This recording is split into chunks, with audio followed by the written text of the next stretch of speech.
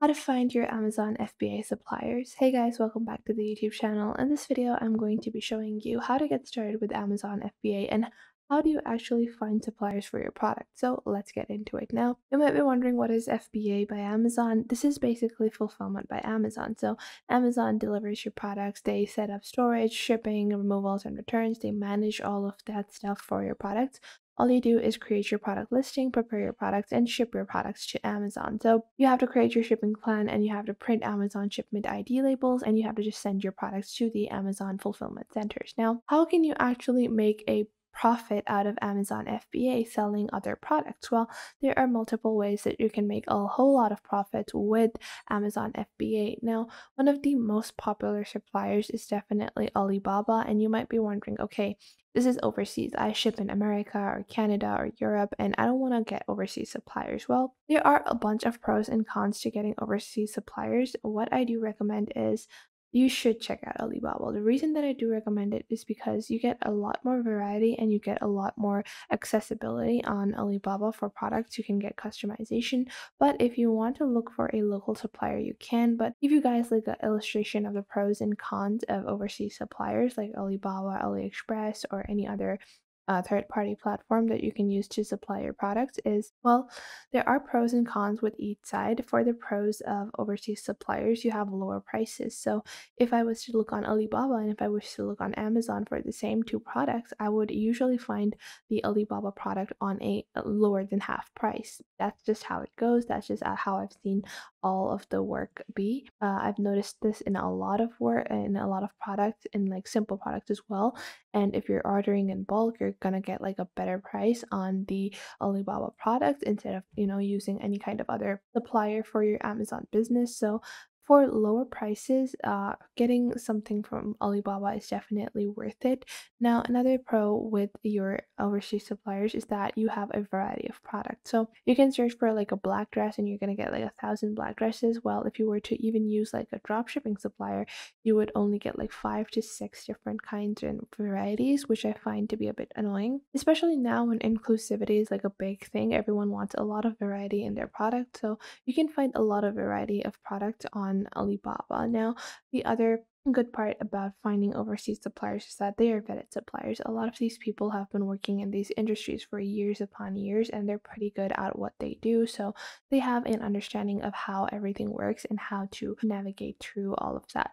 Now, another thing you might be wondering is that it is commonly used. And if you contact anyone that is running like a Amazon FBA business and you ask them where they are supplying their products from, unless they're like making their own homemade products, they are most likely using overseas suppliers. And the reason for that is, as I stated previously, overseas suppliers are able to give the lowest prices. So you cannot find anything cheaper than you would on Alibaba or AliExpress. And that is the reason why a majority of Amazon FBA suppliers are using Alibaba or any other overseas supplier, because they want the best price for the best amount of quality. And if you're able to find a good quality product on any of these platforms, you're gonna get a good price as well. Like higher end products, if I was to look for a fur coat over here, if I don't look at the price and if I opt for like an expensive kind of item over here, I'm gonna be able to still find a very, very good and luxurious product. Like this fur coat, $180. I could easily flip this and relist this for over like $1,000, because I've seen coats like these go upwards of like 4,000, not 4,000, $500 easily. And if you're able to market it good enough, you could even sell that for $1,000. So you can really find great items on Alibaba or any other overseas supplier, and you're going to be able to find good quality items at a better price than you would with local suppliers. Now, the other pro with these suppliers is that they have English speaking representatives. So, usually, in most cases, I've found that I haven't had a lot of issues with communication. A lot of these companies have hired people that have learned English, that have experience speaking in English, and that can easily speak English, so they can easily communicate with you. So, you're not going to be running into, issues with communication. Now, on the cons of having overseas suppliers is that you do have language barriers, and you might be thinking, like, I just said they have English speaking representatives. That is the case in most situations, not all. So in some situations, I have run into like they do speak English, but they're just not very fluent at it, and there's sometimes, sometimes it can leave a communication barrier. But if you're able to work around that, and if you're able to patiently understand what they're trying to say, if you're able to, just wait a bit and understand what they're trying to say, you're not gonna run into a lot of issues. And another con that I find with using an overseas supplier is the time difference. So that has been an issue with me personally when running a business, when I'm contacting suppliers and they are not replying. Usually it's like 2 a.m. at their place and I'm working at 2 p.m. So that can be a bit of an issue when you're running your business and you want immediate responses. Another issue that you might run into is coordination and shipping. So sometimes they can mess up your shipping or coordination. You might have to see like how you're going to ship your product, how they're going to reach the Amazon fulfillment centers, if they're going to add the labels for you, if you're supposed to add the labels after they ship it. So that all needs to be coordinated between you and your suppliers. And if you have like a good coordination with them, you're going to be working fine. But if there is some sort of language barrier, then it might be an issue. Now, another thing is that you can't do your due diligence. So let's say I really like this fur coat product. So if I really like this fur coat, sure, if they send me a sample and I like the sample, that's good as well.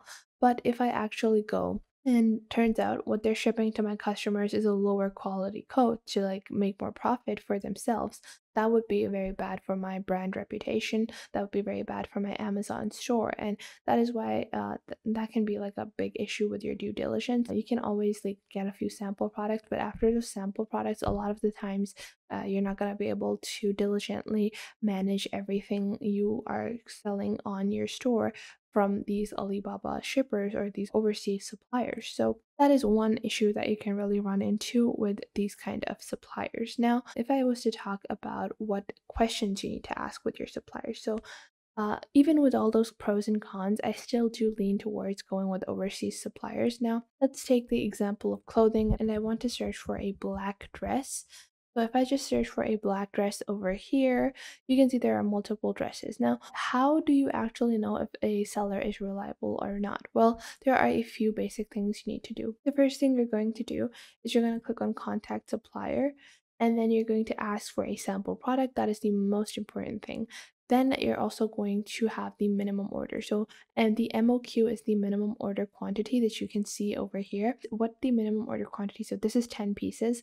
You're going to negotiate with them and ask them, can you lower the minimum order quantity? So you need to ask all these basic questions. So you can also do a logistics inquiry, and you can also do a FAQ over here. So I would like to have a copy of your catalog. You want to ask any of these basic questions you can find. So make sure that you are negotiating between the minimum order quantity and the order samples. And if you're paying the price of the sample, you also need to ask like, am I going to be refunded the sample price once I place a bulk order? So if you're doing bulk orders later on, you want to make sure that you're being refunded the initial sample price that you paid. Now, once like you clear out all of these basic questions, there are some other questions you need to ask with your supplier. So once you have developed like a good communication, you're going to click on contact supplier, and then you're going to add your detailed requirements. So what these questions are, these are on the screen right now. So you need to ask these basic questions. So first off is the payment terms. How is the payment system going to work? Second off, you want to ask if this product is patented. So if there is like a product that has like a special design or something, you want to ask if that is patented, because if it is patented, that you most probably can't sell it on your Amazon store because that would be illegal. And then you also have to ask your packaging options, the labels that they're going to add, and if they have had any previous experience working with Amazon FBA sellers. Then you also want to ask if they are the manufacturer or trading company. You want to ask them what the closest ports to their location are, the production time it takes to create those products, and what are the sample fees, and will they be refunded once bulk orders are placed. Then you need to know minimum order quantity is negotiable. If you get a test order, what is the material of the items that you're purchasing, and make sure that you're actually coordinating a 10% discount, because in most situations you can negotiate like upwards of 5 to 10% discount. So make sure you do ask for that. And then you need to ask if you get to inspect the products and how they would recommend that you ship the products to Amazon. So these are just some of the basic questions. Once all of these questions are answered and you get satisfactory answers, I'm pretty sure that the supplier is trustworthy enough. And this is how you find a trustworthy supplier for your Amazon FBA business. So I hope you guys found this video helpful and you're now able to find your own suppliers as as well. Make sure to leave a like and subscribe to the YouTube channel. And if you have any questions, leave them in the comment box down below. And I will catch you guys in the next video.